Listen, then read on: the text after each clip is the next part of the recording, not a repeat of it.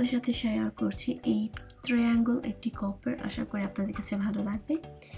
Easy এবং simple মেথডে দেখানোর চেষ্টা করছি। এখানে আমি আমার যে ফ্যাব্রিকটাকে আমি সর্বপ্রথমে কাগজে দেখাবো, তারপর আমি ফ্যাব্রিকে দেখাবো, তাহলে আপনাদের বুঝতে কোনো প্রবলেম হবে না।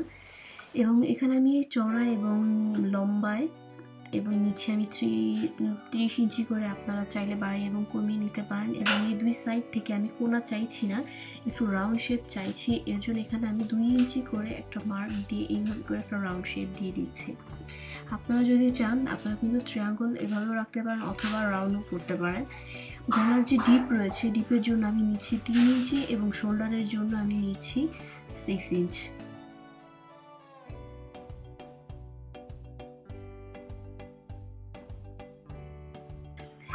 আপনারা চেষ্টা করবেন, আপনাদেরকে প্রেফার করি যে আপনাদের গলার যে নেক রয়েছে, ডিপে যে নেকটা রয়েছে সেটা একটু কম করে নিলে এই জিনিসটা দেখতে সুন্দর দেখায়, কারণ এটা বোর্ড যেরকম নেক হয় সেরকম হবে। তো এখানে আমি এক্স্যাক্ট সেটাই করছি, যেটা আমি কাগজে আপনাদেরকে দেখিয়েছি সেটাই আমি ফ্যাব্রিকে করছি।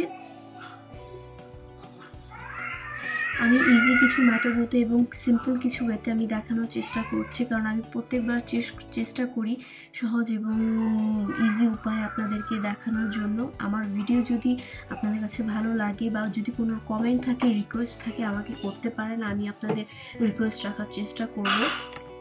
এখানে কমপ্লিট হয়ে গেছে। এখানে যে নেকটা রয়েছে সেখানে আমি নর্মালি রাখছি, কোনো কিছু অ্যাড করছি না, কারণ এটা হিজাবের সাথে পরা হবে। আপনারা যদি চান তাহলে এখানে অ্যাটাচ করতে পারেন, রিবন অ্যাড করতে পারেন, অথবা আপনারা বক্রবই ইউজ করতে পারেন। আমি জিগজ্যাগ সে একবার ফোল্ড করে জাস্ট জিগজ্যাগ সেলাই দেবো। আর যে সাইডে যে রয়েছে সাইডে আমি রিবন অ্যাটাচ করে নিচ্ছি।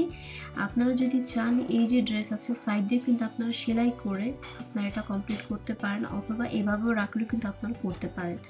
এখানে কমপ্লিট হয়ে গেছে।